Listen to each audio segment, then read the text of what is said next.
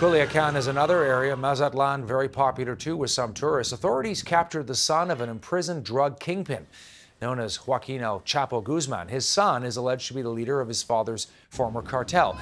Gang members, very angry, they reacted by setting up their own roadblocks, imagine, and setting fires to vehicles, hugely defiant of the Mexican government and its authority. An airport was even attacked, and 2 airplanes were hit by gunfire. More than 100 flights have now been canceled as a result.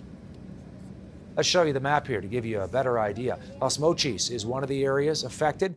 Guasave, another one. Culiacan, as I mentioned, and Mazatlan is another one. We should also point out that some of the other very popular places, more so than these ones, such as Puerto Vallarta and Cancun and Playa del Carmen, there in the Gulf, are all unaffected by this. But it's cold comfort for those who are in those regions. And that includes my guest, Karina Dahl-Olsen, full-time traveler who is now sheltering in place in Mazatlan. Good to see you, and thanks for taking the time to come on the program. How are you guys doing? Well, we're doing good, thanks. We're still staying indoors and not walking around too much, but everything is pretty calm around here. Yeah, so you're sheltering in place effectively in the place you're staying at. Yeah, well, we're living in a bus, but we have some friends that are visiting. And in case anything could get too bad, we would go in the house and stay there. But so far, we haven't had any real issues around here, but it was a little bit scary yesterday. What kind of communication are you getting from officials in terms of what the situation is? Are you getting much?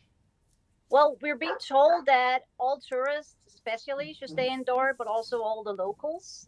We're being advised not to go outside and be too visible because they could be afraid that tourists would be targeted as in terms of kidnappings and killings, like the last time they caught the same guy.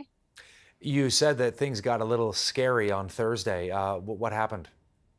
Well, we were walking downtown, we weren't realizing what was happening. We were actually just out for a walk, and suddenly we saw that people were they were getting thrown out of restaurants, and people were leaving all the hotels, being packed up in big tourist buses and driven off.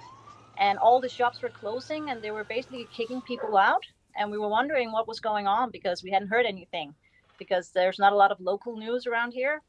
So it wasn't until we came back and went online and we figured out that they actually put the whole state in lockdown and was advising everybody to go home and stay indoors.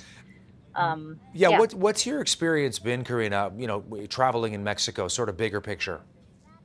In the bigger picture, we always felt pretty safe. We love it. We've been road tripping last year for 6 weeks to the Yucatan and back to Mexico City, and we never had any bad incidents. And we've been here for 4 months now, going down through Baja and then taking the ferry over to Mazatlan. And then now we're here visiting friends. And so far, we always felt really safe.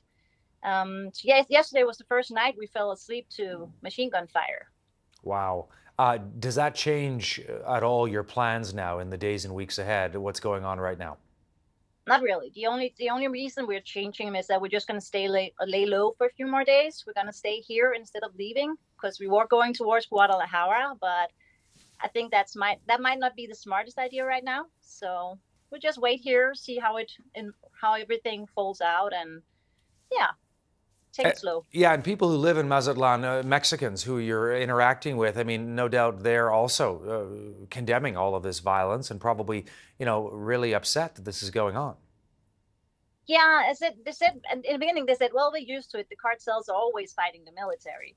But they said they never before had a whole state being in lockdown, and they never before seen a city go totally quiet within like 30 minutes, from thousands of people in the streets to absolutely nothing, no people. And yeah, it was kind of scary. There was this sense of insecurity yesterday. Every time you walked out with your dog, you're kind of looking over your shoulder, afraid of every car coming, because you wouldn't know if it was good guys or bad guys.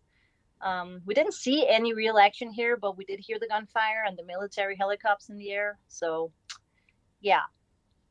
Karina, thank you for taking some time to come on the program with us here on CTV News in Canada. And please keep in touch with us as we continue to follow this story very closely.